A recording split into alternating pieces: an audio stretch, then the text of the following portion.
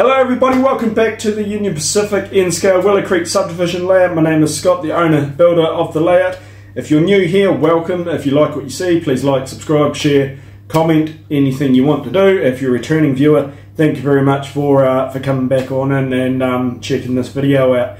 So first things first on the agenda today, we've got a new turnout to be installed on the layout here to improve operations in my Eastern Transfer building at Caliente.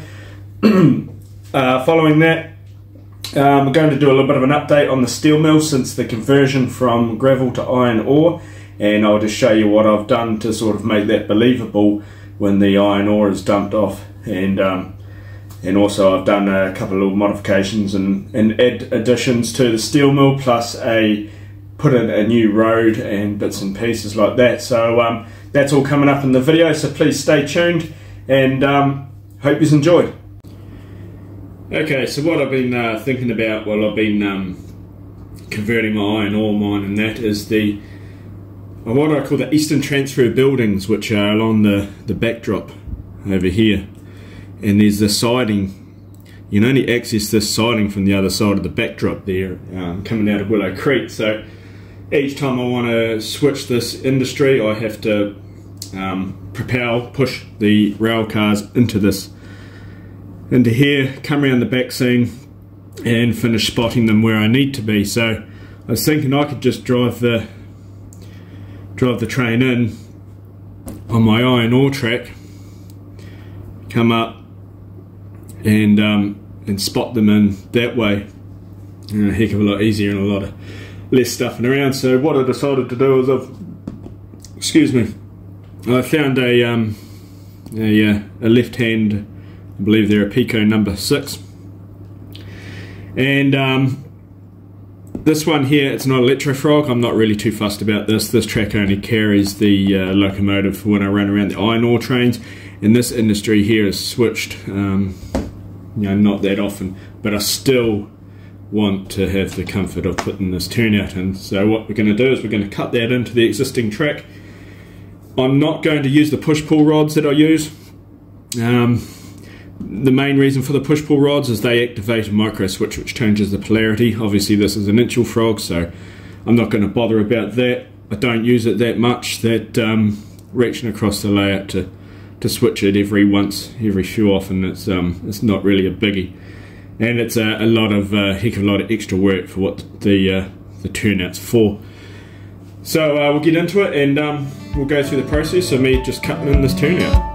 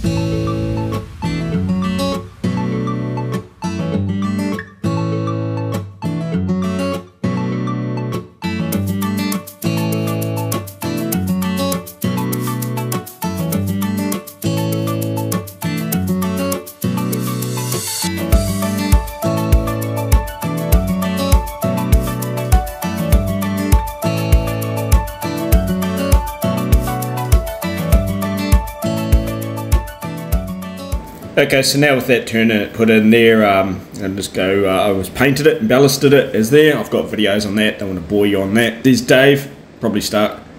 Yeah, so it came up actually really well. Didn't take a lot, and I'm happy with it, and it definitely makes it a lot easier to switch in and out this industry here, less of a hassle, so that was a win.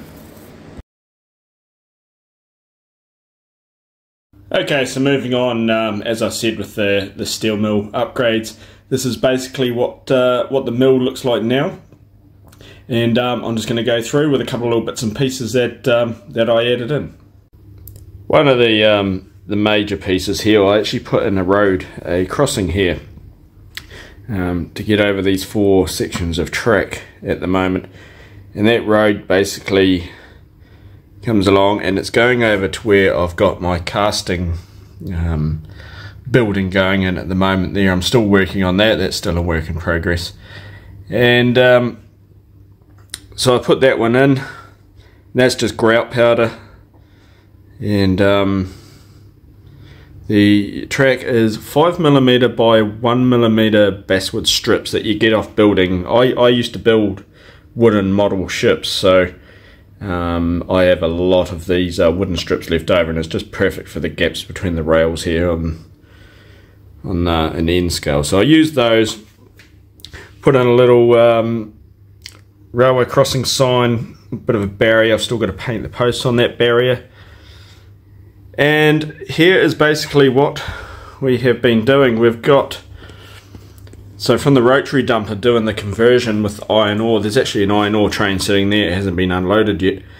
But once the material was dropped out of the rotary dumper there, it comes along, and what I've done here, I've built this little shed and a conveyor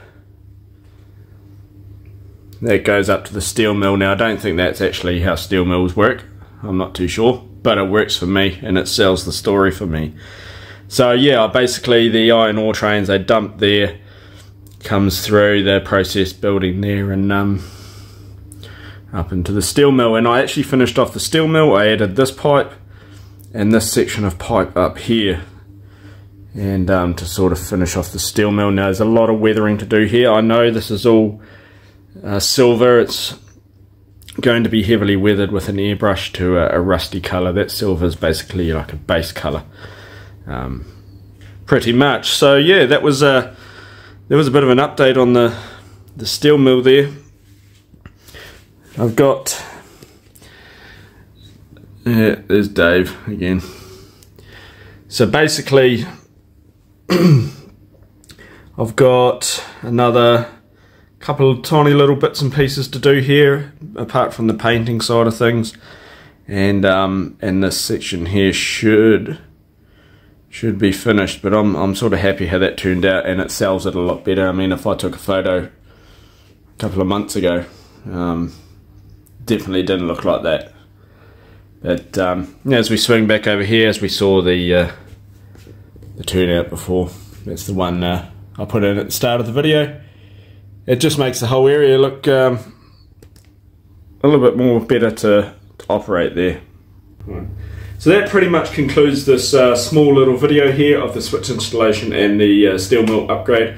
As I said in the video, I have got 2 more locomotive power arriving. They're actually, one's going through a conversion and others having a couple of bits and pieces done to it, so that'll come out in the next video there. And yeah, so I thank you very much for your patience in watching this, taking the time to watch this video. If you're new to the channel, as I said before, please like, subscribe, share, and if there's any comments, if there's anything you want to know, drop it in the comments down below there and I will reply to you. But yeah, until next time, thank you so much for your patience. Please take it easy everyone and stay safe, and we'll see you all on the next one. Thanks everyone.